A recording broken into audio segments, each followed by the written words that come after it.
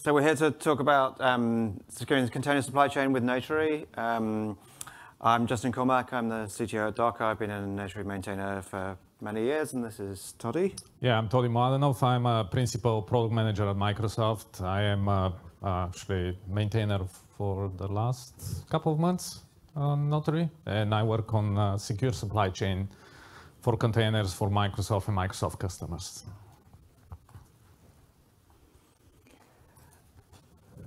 So let's start with, the end-to-end software supply chain, what we're really trying to achieve. We've got, developers, building applications, pushing them to registries, what we're really seeing is that people are building up and trying to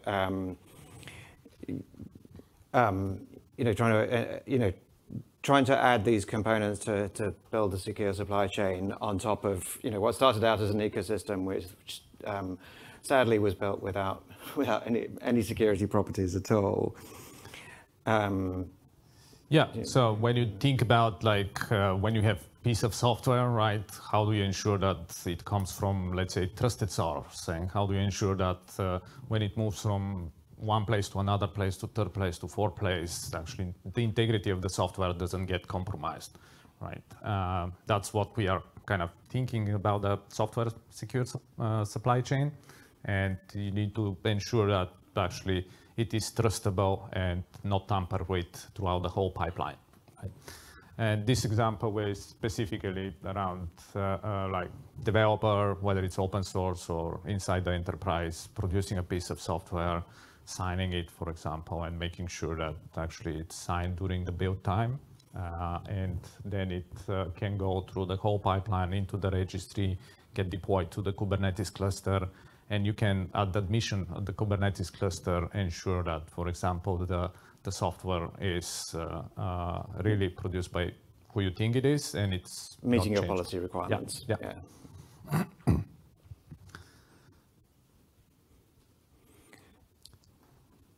So the Notary project's really been driving innovation around a set of standards around the secure supply chain, and we haven't been doing all these things like in the Notary project necessarily. We're doing them all over the ecosystem, where it's most appropriate and where the standardization is best done. So we did, for example, there was the first question years ago was where do we store signatures? How can we build this into the standards around OCI? What are the requirements? How are we going to do this? And the OCI had a bunch of limitations that made it kind of difficult. So one of the big initiatives we did was work with the ORAS project on around the artifact manifest and the referrers API. So the referrers API, one of the customer requirements that we got strongly from customers is that they want to be able to add things to containers and container images after they've been built, to add supply chain information that wasn't known at build time. And there was a lot of kind of toing and froing, but it's you've got immutable artifacts, and if you change them, they're a different artifact, is the kind of model that we built for containers. And so the referrers API was built as a way to say, well, I've got this immutable artifact, but I want to point to it with a referrer and add additional data to it that adds, for example, a later SBOM, a detached signature. And then if I want, I can refer directly to the signature, which points at the artifact, or I can go to the artifact and ask the registry, what are the things that people have added? What's the additional data? And so we prototyped that in ORAS. We proposed it to OCI, and so that's part of the OCI 1.1 process. So that's kind of shipping in OCI, and you can now, this is gradually being supported in the registry ecosystem. So there's work in distribution in order to have a reference implementation for that, so that people can, we're in process of implementing a Docker Hub, and you've implemented it. ACR. ACR. So there's places you can test it now. There's places where you can test out the work and make sure that it's providing the customer value. And then the next stage is really helping people build stuff on top of that, and working out the next stages and what the additional work is. Yeah, and the most important part is actually using the referrer APIs, and ensures that actually those artifacts are linked using kind of the digests, which are kind of the SHAs, and they are not linked by, let's say, the tag, as for example some other products are trying to do, because tag is mutable, so you can very easily actually override the tag and say, okay, now actually I'll override the tag with different signatures, which is my personal signature. Whether I'm trustable or not, separate question, right? Yep. So and I think a lot of what's come out of the process is there's a lot of different kinds of customer requirements around what the kind of workflows people want around signing and secure supply chain are.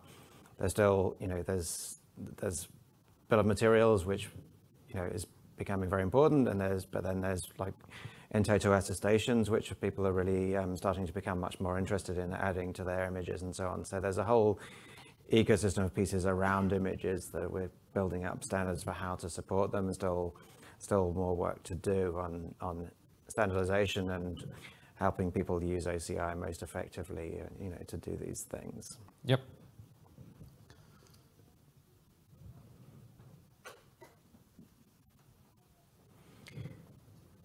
So really kind of emphasizing that, Notary is based on standards. We're not trying to, necessarily make the Notary project a home of standards, but as a place where we collaborate on building those standards. So we've taken CBOR for signing from IETF, for example, and JWS and things like that. So we're taking existing standards from outside the ecosystem as well. Yeah, and right now we support both like JWS and COSI, which is kind of the signing and encryption format for CBOR. The one reason actually we went with CBOR is it's actually a very compact and binary format, which means that signatures that are using COSI, they can be also verified on a low power device. So if you have Raspberry Pis or even kind of smaller devices, it doesn't need the computing power that, for example, to parse the JSON. So you can save on energy when you use the COSI format.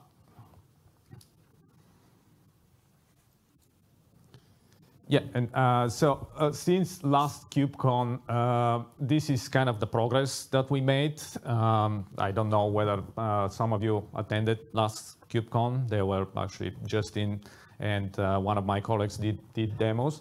But we are in RC stage right now. So we had our first RC was in December. We finalized the signature specification there, and also the way that we can actually implement plugins to Notary. So you can implement your own plugins in Notary if you want to, for example, support key vaults that we do not support right now. It's very easy to go and plug it in and use it in Notary. One change that we had to do, I don't know how much you are aware, but there was significant kind of step back on the OCI side. So in February, we needed to do a change in the specification, just to revert from using the artifact manifest to previous image manifest. So that's on the spec side. On the tool that we use for actually signing, we call it notation. So we have almost 4 releases actually. By end of this week or maybe next week, we'll have RC4. And we are waiting on the security audit to be completed in order to release actually the tool in the first version, which will be kind of officially supported version for that. But there are a lot of things that happen. So we have remote signing, we have trust store and trust policy. So I'll demonstrate this in the demos later on.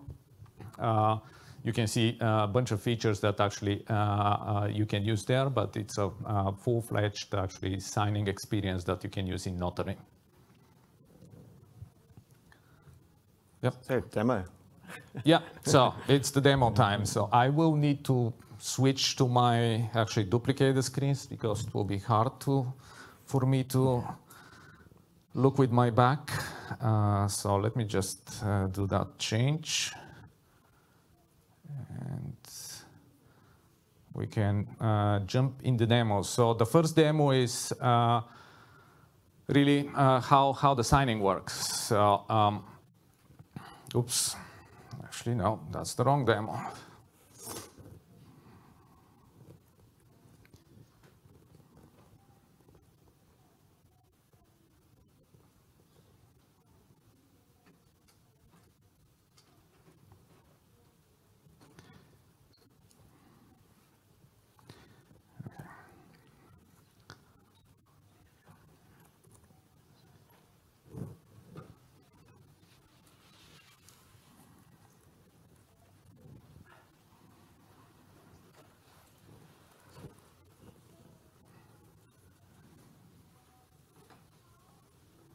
The demo goals are not good today, so sorry about that.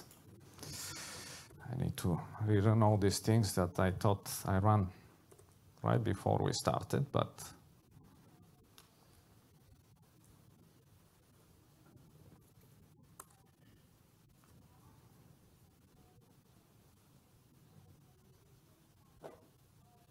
and it is failing.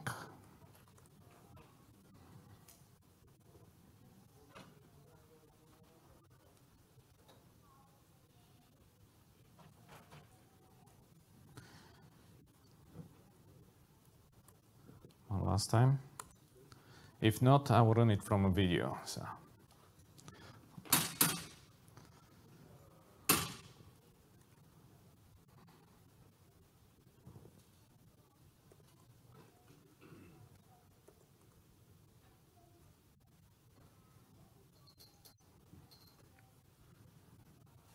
Okay, sorry about that.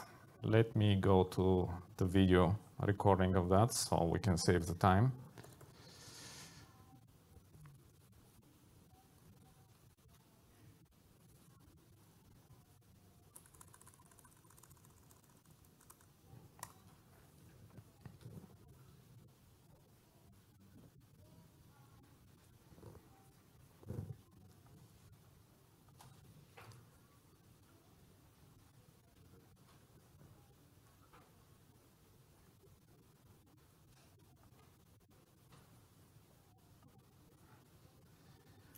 Okay, once again, apologize for the demo gods. What we are doing here is actually, I'm setting up my environment. So I have two images that I would like to sign. One is the application image, which is stored in the GitHub Container Registry, and the other one is the test image, which is stored also in GitHub Container Registry. The Flask sample is the one that actually I consider my application. The net monitor is one which is a test image, and now sign it with test key. I have notation version 100 RC4, which is a pre-release for RC4. RC4 will come, as I said, either later today Pacific time or on Monday. The next thing is I have a plugin that I have configured, AKV plugin, that's Azure Key Vault. That's where my actually remote key is stored. So it's stored in very secure location. I don't have the remote key on my machine. So I will demonstrate how we can use this remote key to do the signing. There are two tags for the images. They both are called KubeCon Demo V1 for both the Flask sample and the net monitor image. And I think that's the complete setup for my environment. Now, what I will do is first I will create a test key. on my machine, and I will sign the test image with this test key. So I will call the test key Wabbit Networks IO. And there is a convenience command for that. So if you want to actually test how the signing works, you can use this convenience command. It will create not only the test key, but also will create the certificate that you can use to validate the signed image. So if you list the keys, you will see that actually there is a Wabbit Networks key. It can give you the key path, the certificate path, and the plugin name, because the test key is associated with the core notation CLI. It doesn't use any plugins, doesn't have a plugin name. And of course, if you list the certificates, you will see that there are also the certificates. So this is the command that I can use to do the signing. So as you can see, I will use the test key to sign my test image, and I will use the COSI format for this signature. So it's as simple as that. You issue the command. As always, it gives you warning because I am trying to sign the tag. And as we already mentioned, the tag is mutable tag. And what we do actually, we sign the image with its digest, not with the tag itself. But it will give you this warning to say, look, you should not be signing tags. You should be signing actually digest, because that's the immutable part of the image. And of course, we have the notation list command that you can use to list the signatures there. So if you do that, you will see that the image, which is the net monitor image with this particular digest, has a notary signature, and it gives you the digest of the signature. The digests are linked, so if you, for example, try to modify the signature, then that will be actually tampering with the signature itself, and it will invalidate the signature for that particular image. So that is the first demo, and having in mind that the demo gods are not working, I will run the next one. Sorry, again with the video. So the next one is troubleshooting, actually, notation.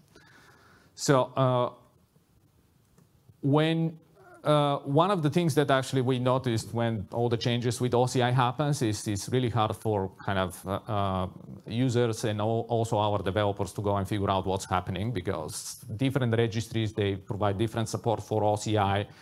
So we need to troubleshoot a lot, and either you debug it directly as a developer, but sometimes people like me, PMs, we don't have all the gold environment set up, and we needed to get some more information. So I implemented a very detailed debugging capability.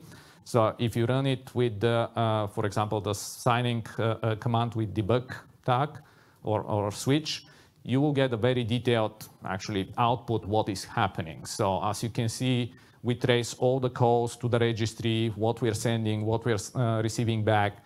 And of course, at the end of the day, I get an error from DHCR. Oops. Let me return a little bit. OK. So I get an error, and I can go and actually figure out eventually that error, what that means. So I can tell you at the moment, because we investigated that error so many times, some of the registries actually do not support deletions. And as you can see, the error here is really that delete failed. The way that GitHub Container Registry is actually 1.0 compliant registry. So they do not support yet the 1.1 referrers types, but there is a backwards compatibility with that. The only problem is that, as I mentioned, many of the registries do not support the delete. The way OCI works is that actually for backward compatibilities, we use manifest indexes. And every time when you add a new signature, you actually create a new manifest index, and the tool tries to delete the old one, and that's where actually it's failing right now. That doesn't mean, though, that the new signature is not added, and we'll just see that actually this call succeeded. So we have another command for helping you kind of investigate issues with notation, which is inspect of the signatures. So I can run notation inspect, and this is my application image. And if I run it, I'll get a very detailed information about the signature itself. So you can see it gives you not only the digest of the signature, but also gives you additional information like the algorithm that is signed, when it is signed, when it expires. So if you hit some, for example, errors like verification errors, you can actually go and inspect it with that. And again, just to show that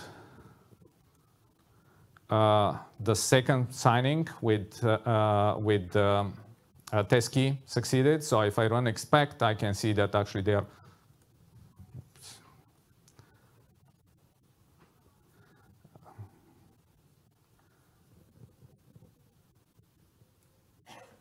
two signatures here.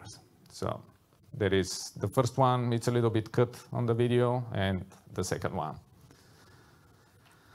The last demo that I will show is also the verification. So let's go through the verification demo. So the first thing that I will do is I will set up, actually look at the trust store location. So we have the concept of trust stores and trust policies in notation. As you can see, I have only one trust store, which was for my test key. And if you, what I'm going to do now is I will add additional certificate that I will trust for my application image. So this additional certificate comes out of Key Vault. As I mentioned, we use Key Vault in this particular case where we store the keys and the certificate. So I'll just pull the certificate down, store it locally, and add it to my trust store. This is happening.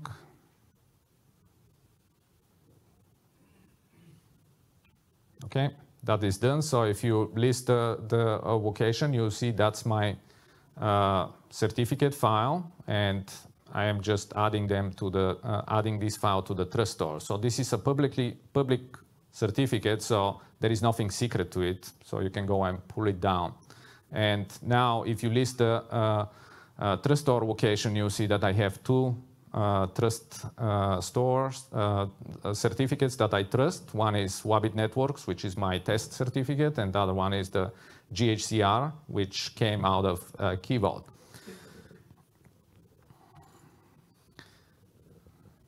Now, if I try to verify the image, that will fail.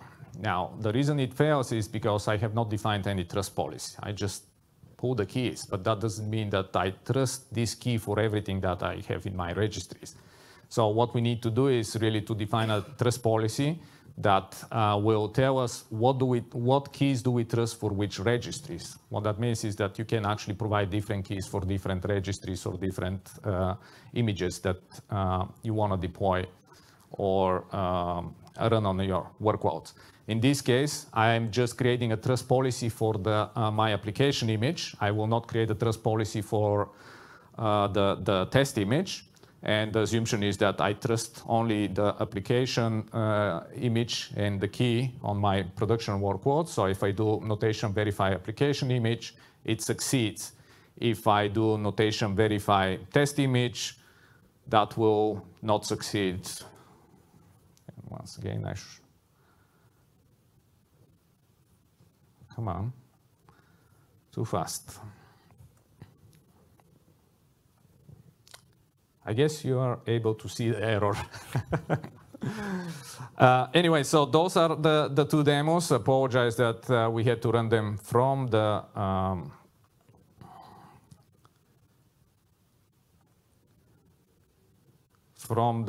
videos. And let's get back to the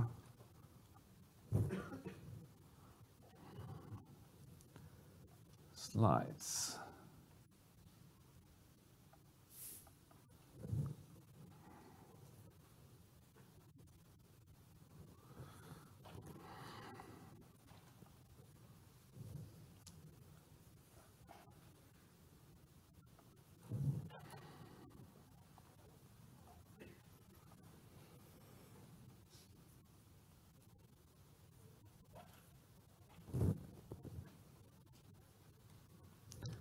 Oh, come on, Apple.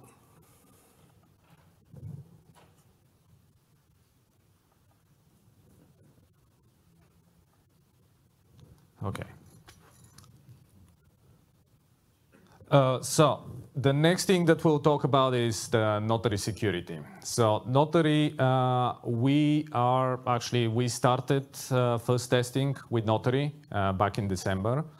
And we completed actually the first pass. Right now we have first tests that are continuously running on all the sub-projects in Notary.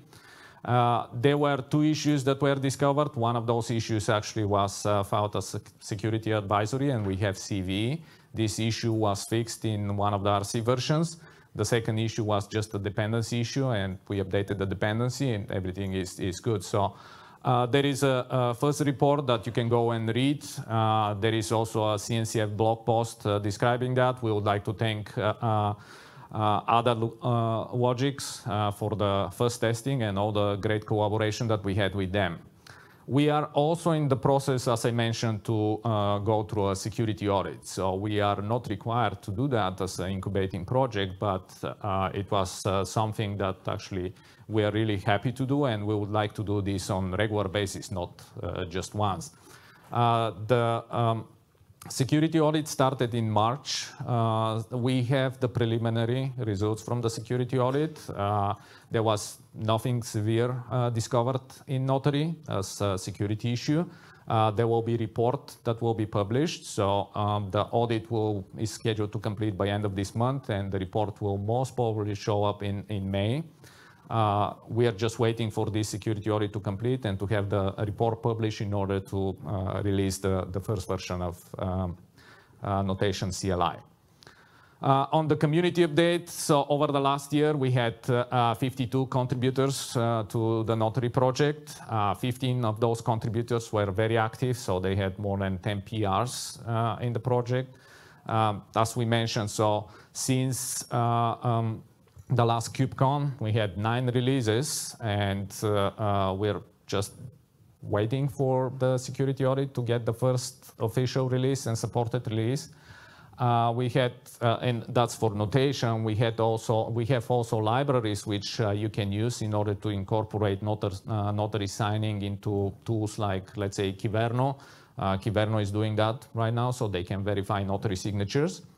And we had 3 revisions on the signing specification and, of course, a website update.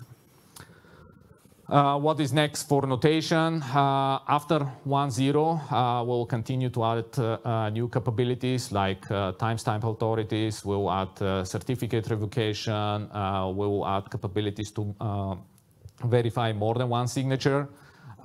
We are working on many usability improvements. That is one thing that actually we will have significant improvements there. And of course, more debugging and verbose options. There is one more demo that I will go through.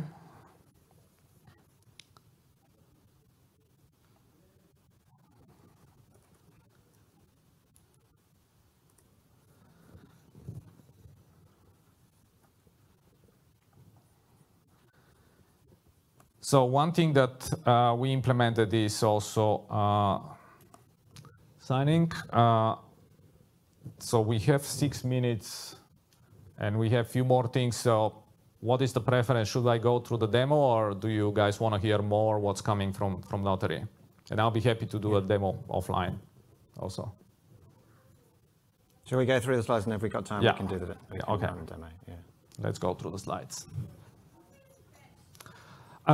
So the one important thing for us in Notary is really the portability, right? One of the things that we would like to make sure is that signatures that are created with Notary can be moved from registry to registry to registry. They can be verified, doesn't matter how many hops they had. And the most important part is you can use it in an air-gap environment.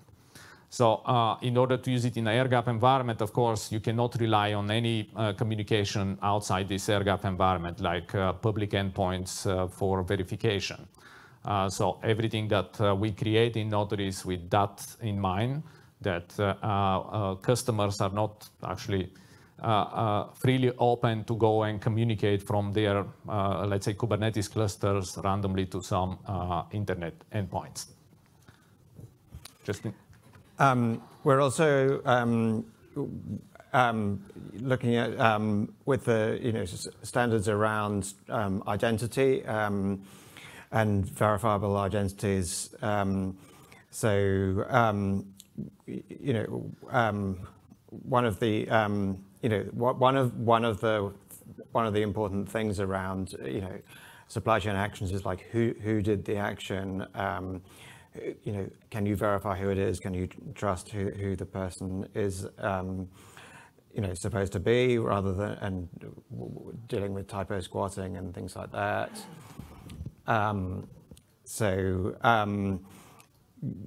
We're also looking at working with the SCIT project, which is an AETF project, which is basically builds a transparency log and helps helps record identities and signatures. So that's an ongoing IETF project where there's a lot of interest in as an external standard for supply chain security that we're working along with. Several people are working along with to work out how we should incorporate and build that with Notary. There's a lot of interest which has been kind of driving uptake of this around the additional metadata around supply chain. So SBOMs, SPDX, and other documents, also in toto attestations and sort of more fine-grained information about where things were built and so on, like the what the testifiers that are doing, so we're really looking at how we can add all this kind of information to software in the container ecosystem, how we can help people build all those things together and tools, so you can have more fine-grained controls about there's a specific issues with specific releases because you can trust the SBOM, work out what's in it, work out whether you trust that particular release because you trust the dependencies or not, and so on. So this whole flow of information and the decisions based on kind of real-time updated information that you have about what's going on is really important. So that's another area again where there's I think we need more standards. We're looking at we've done some prototyping around in toto attestations with from Docker build, but we're looking at again putting that through the standards process. Now we've started prototyping it. We've also just started. We were doing some internal prototyping work, but we've decided to go forward with a project for storing TUF directly in the registry at Docker, so that we're going to propose this as a new sub-project of Notary. So this is to directly store TUF repository metadata directly in registry. One of the initial issues we had with Notary v1 was it's stored in a separate database, and part of the original kind of plan was like, how do we migrate everything out of these sort of sidecars that are not part of ACI and are separate and put them internally. TUF provides lots of advantages that we kind of don't have without that, like ability to distribute and rotate keys and delegate different people for different targets and sign the individual tags.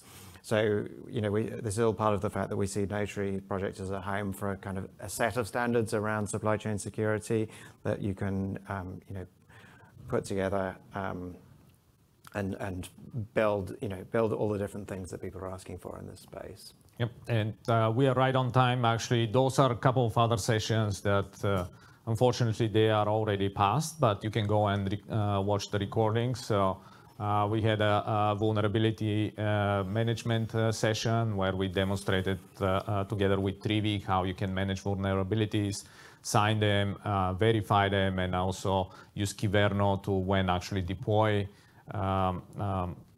some workloads on Kubernetes, you can verify that, let's say, the SBOM or the image is signed, that the vulnerability doesn't have high severity vulnerabilities. Of course, Kyberno has a session that they also talk about Notary there. And there was another session with Ratify and Gatekeeper, kind of using the same approach. We don't have time for the last demo. The last demo is actually how you can sign local artifacts.